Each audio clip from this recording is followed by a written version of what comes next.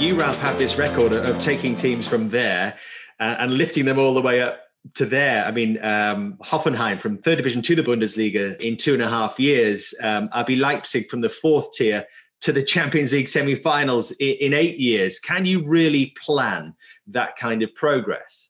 I mean, I'm 100% convinced that you can plan development, that you can plan performance. I would not go as far as to say that you can plan success for a specific date, but what you can definitely do, and by doing that, you can indirectly influence and also plan success. What you can do is plan development and performance and increase the level of performance. Let's get into that a little bit as to how you set the groundwork for that, the framework for that kind of development as a football club. Yeah, when I started back in 2012 as a sporting director for Red Bull Salzburg and for RB Leipzig, at the time, both had pretty old squads. I think the average age of both squads was almost 30.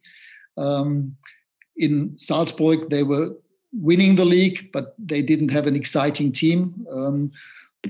The only player that they had sold for bigger money was Mark Janko at the time for 6 million. But when I started there, I told the people that assisted me, like for example Jochen Sauer and Christoph Freund, I told them, listen, we need to create a squad that can not only win titles, but we also need to develop players, scout and develop players, and selling them for double figures within 2 years. And I remember Christoph Freund looking at me telling, are you serious? We are in Austria. I said, yes, we just need to find the right players, have the right and best possible coaches and develop them. And in the end, this is exactly what happened. In every transfer window, we were trying to reduce the average age by finding players like Kevin Campbell, like Sadio Mane, like Naby Keita, just to name a few of them. And in Leipzig, when we started in 2012, Leipzig was in the fourth division. It was level 4 football. So this was the same what we did there. We were trying to find young players who, when at the time we signed them, we also were convinced that he could play third or even second division football at the time we signed them. And in fact, what we did in both clubs at the time was club building. So in the first couple of months, I tried to analyze the squad, the team, but also the people around the team, the staff. And we were trying to find the best possible people to develop the team. You've talked before about your fundamental pillars of success that you integrated into the Red Bull model. Could you explain them to us and how you go from developing them from theory to actual practice? I like to talk in this case about the 3 C's in football that are highly important. The first one is concept, C for concept.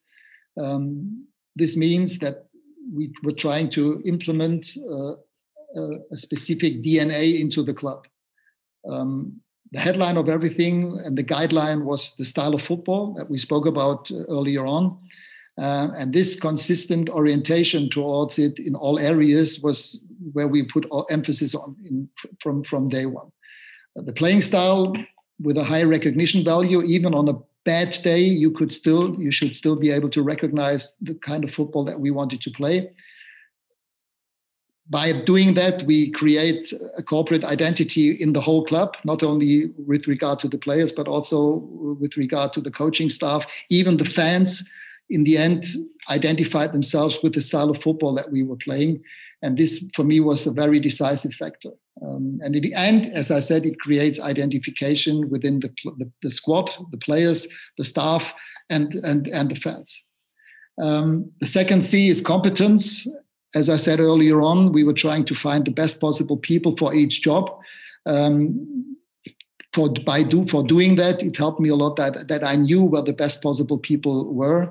The network allowed me to identify those people and know these people already. And in the end, it was my job to convince them to go on a mutual journey together with us in both clubs. So again, here, the key is to have a competent and excellently trained staff in every position. Then we need to promote and challenge them. And on the other hand, we also need a constant benchmarking with the market leaders in other areas, in other leagues, This was the second C. The third one, obviously, is capital and cash.